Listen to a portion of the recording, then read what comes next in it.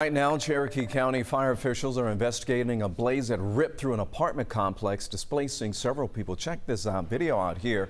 This is at Brook Mill Apartments in Woodstock. Crews arrived to find heavy smoke and fire from the rooftop and the backside of the building. The fire is under control. However, firefighters are still trying to put out some hot spots and trying to salvage what's left of the units. The fire was up on the upper floors and into the attic, but likely with the water that's been applied to extinguish the fire, it will damage the other units, and I'm sure nobody will be able to return to this structure this evening.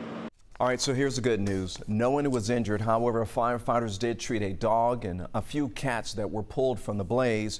People needing assistance are urged to contact the Cherokee County fire officials. Developing